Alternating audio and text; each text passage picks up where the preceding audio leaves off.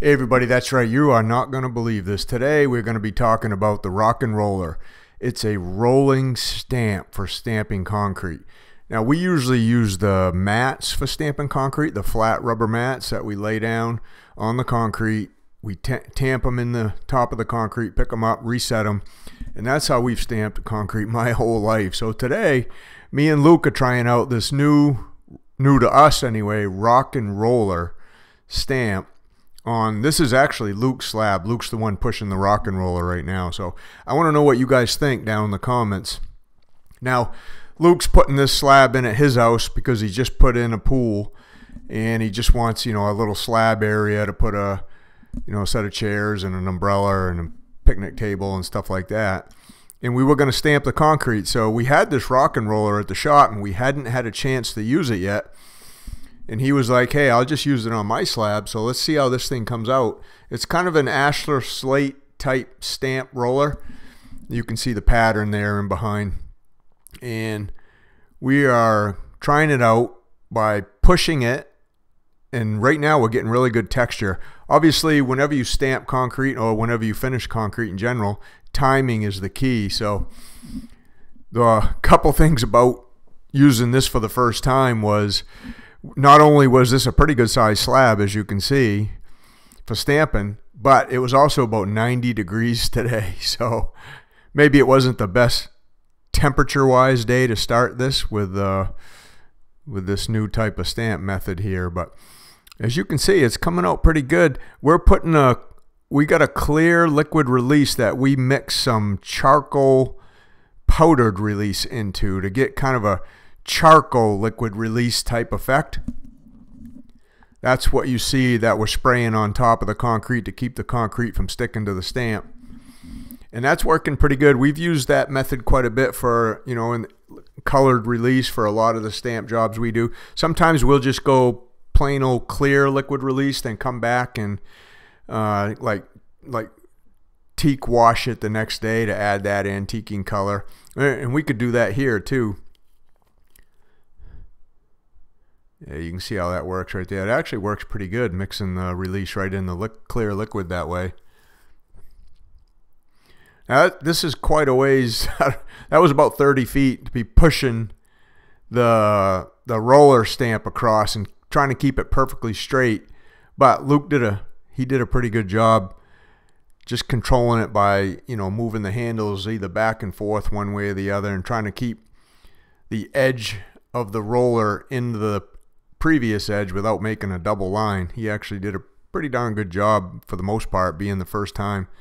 And it's quite a long ways to see all the way across there too. So we probably could have started on a little bit smaller slab for the first time, but it's coming out pretty good. Now, because the temperature's so hot, you only have so much time to get from one side of the slab to the other.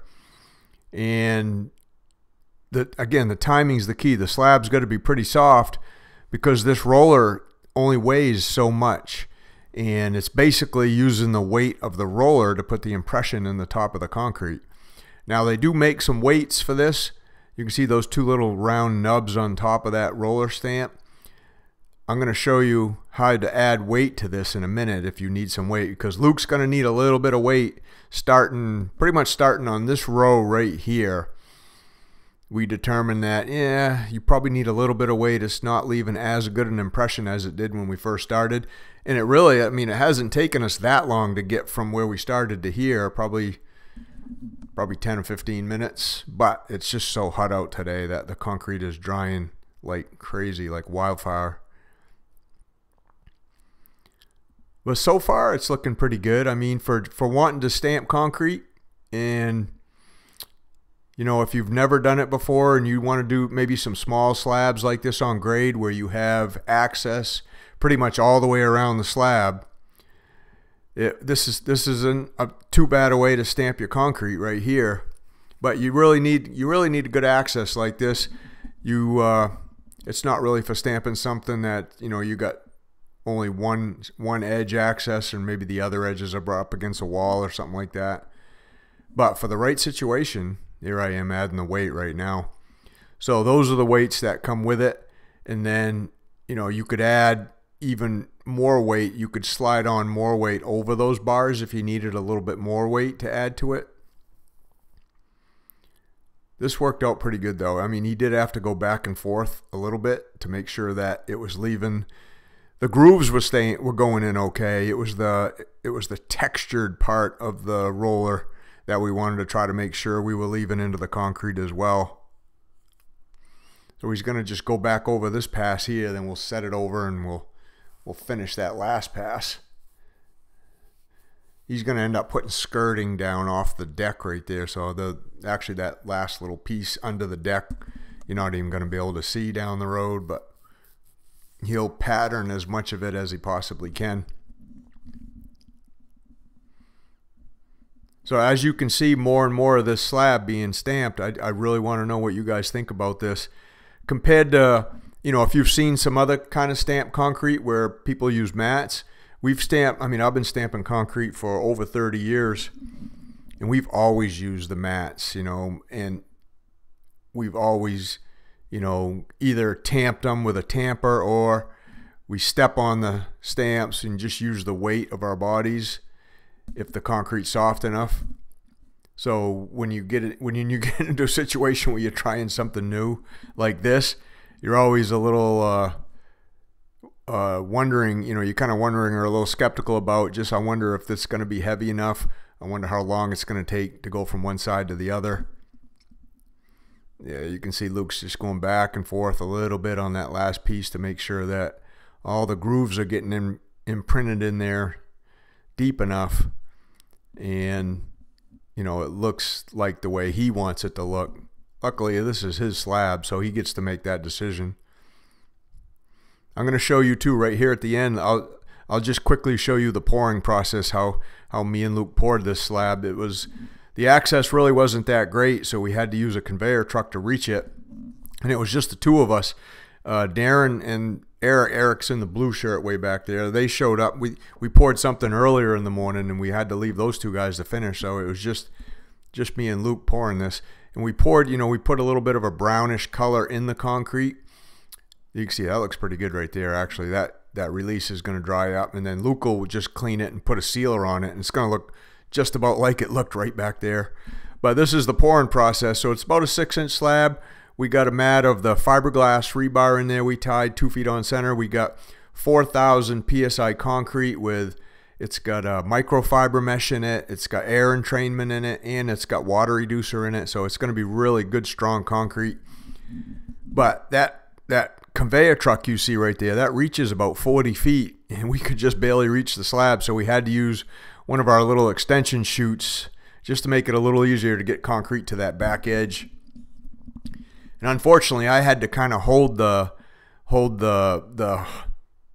tremmy there on the concrete truck so it would reach the 6-foot chute. So Luke had to do most of the pulling of the concrete right here to start. It flowed pretty good. We use a 3/8 pea stone when we stamp concrete, so the stone in the concrete's pretty small, which makes it pretty easy for pulling around. So maneuvering the concrete around isn't too bad. It was just fighting the heat today that was probably the worst thing for us. We got a grade stake right there in the middle. I don't know if you can see that little stake. It's sticking out probably 4 or 5 inches with a nail through it at the height, the same height as the top of the form. So we're going to use that to go by for like a wet pad in the middle. You can see I'm magging that out right now, right to that nail, and then we'll pull that stake out, and then we're going to screed right off from that to make sure everything slopes the right way. Luke has this slab sloping just a little bit away from the house, and that way, you know, when it rains, water's going to run away from the house, not towards the house. Good drainage and all that. You can see that the color isn't, I don't know if I'd quite call that brown, but it's not gray either like regular concrete. It's like a, I can't remember the exact name of the color he put in it, but we use the color from Butterfield Colors, and he picked it out, and it's in the brown family, but it's just not like totally brown. I don't know, what color do you think that looks like?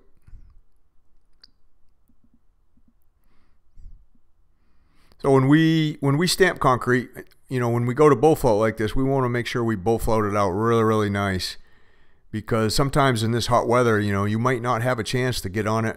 Usually just before we stamp, we'll get on a slab like this and we'll mag it all out by hand, or we'll use a funny float and we'll go over it again just to smooth it out a little bit more, make sure we get out all the bull float lines. But when it's this hot and there's only two of you, you know, you want to make sure you bull float it really good, just in case you run out of time and you can't get back on it quick enough to get it all magged out. You want to be able to stamp it right after you bull float it and, you know, still make it look good. Now, we didn't have to do that in this case, but anyway, let me know what you think of that rock and roller. You know, leave your comments down in the comments. Make sure you subscribe. All right, so this is a sneak look inside the concrete underground, where I have multiple trainings, multiple different categories on how I teach you how to pour and finish concrete, how to repair concrete, how to do epoxy coatings. There's just multiple different trainings where I go in depth and teach you how to do all this stuff.